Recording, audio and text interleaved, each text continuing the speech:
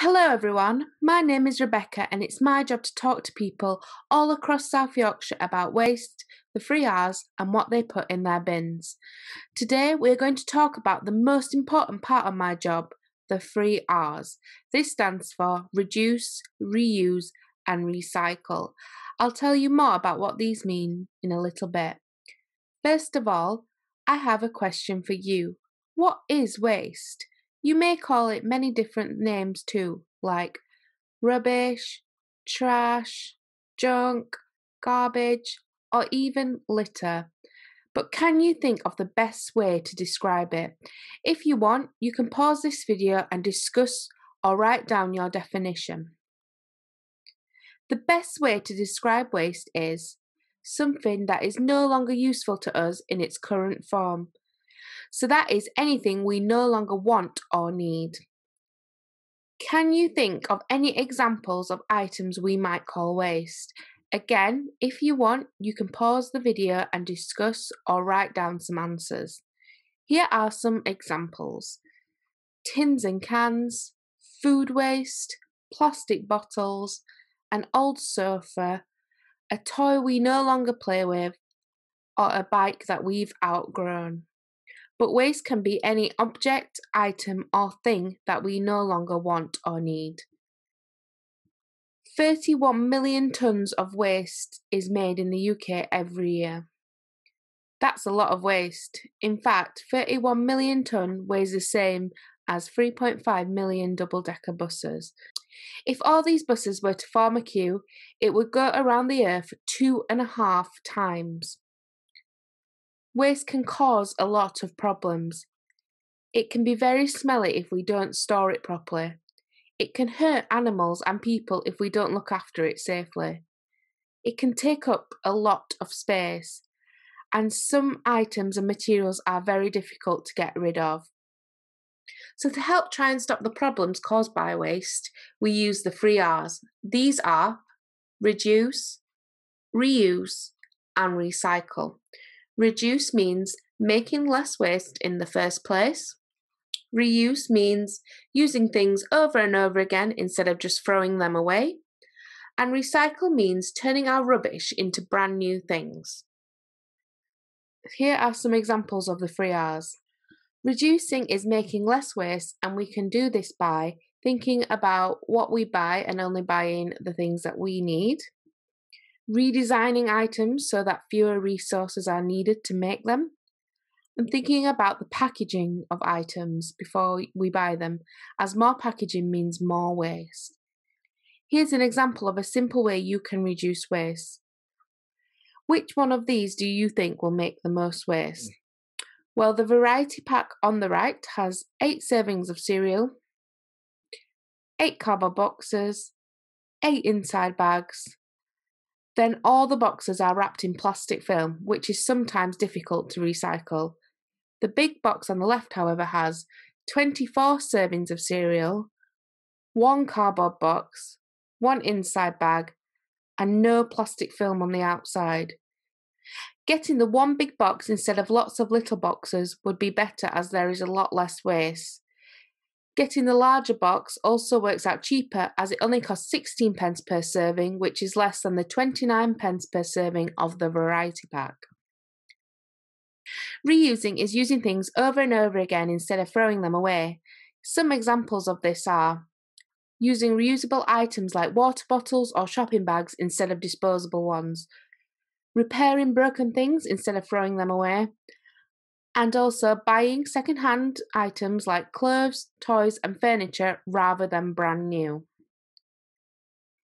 Recycling is turning waste into new items. Some examples of how you can help to recycle are putting things in the correct bin at home, and if possible at school too, keeping a recycling bin or bag in your bedroom and bathroom, and taking things you can't recycle at home to the recycling centre or bring back. To make sure that we get good quality recycling that can be made into new things, we sort our waste into different colour bins. In Barnsley, we have 4 bins. We have a blue bin, a green bin, a brown bin and a grey bin. In the blue bin, we put in white envelopes, paper and newspapers, and card and cardboard boxes. In the green bin, we put our garden waste, and this includes grass cuttings, flowers, plants, leaves, and twigs. The brown bin is for plastic bottles, glass jars, tins, and cans. And finally, we have the grey bin where we put all our leftover waste, and this includes food waste, nappies, plastic pots, plastic tubs, and plastic trays. So why should we recycle? Recycling saves our oceans and beaches. 80% of the plastic found in the oceans originally comes from the land. By looking after our rubbish and putting it in the correct bins, we stop it ending up on the land or in the water. Many animals in the ocean think that plastic is food and will eat it. This can make them very poorly and hurt them. Recycling also means that we can turn our waste into new things. So here I have 25 plastic bottles which can be recycled into a fleece jacket, or they could be turned into a wheelie bin, traffic cone, drain pipe, or used to insulate a home and keep it warm. Recycling also saves our resources. Resources is the name we give to everything that we use to make and power our stuff, such as oil, wood, sand, or metal. The more stuff we make, the more resources we use. So as you can see on the graph on the screen now, we have loads of resources, but as we make more stuff, the amount of resources will go down. Some resources take a very long time to replace, and others are completely irreplaceable. So it's important that we use resources wisely, use them for as long as possible, and recycle them when we are done with them. Recycling also saves energy. By recycling just one glass bottle, enough energy is saved to power a light bulb for 4 hours compared with making a brand new bottle. When we make a new bottle, we have to mine for the resources used to make the glass, mix and heat them to form the glass, and make a new bottle. When we recycle a bottle, it is just broken up, melted down, and made into a new bottle. This takes a lot less energy. So how can you help? Remember the 3 R's: reduce, reuse, and recycle. Reduce means making less waste in the first place. Reuse means using things again and again instead of throwing them away. And recycle means putting waste into the correct bin so that it can be made into new things. Here are some examples of the 3 R's at home and at school for you to try. Use a reusable water bottle rather than a disposable one.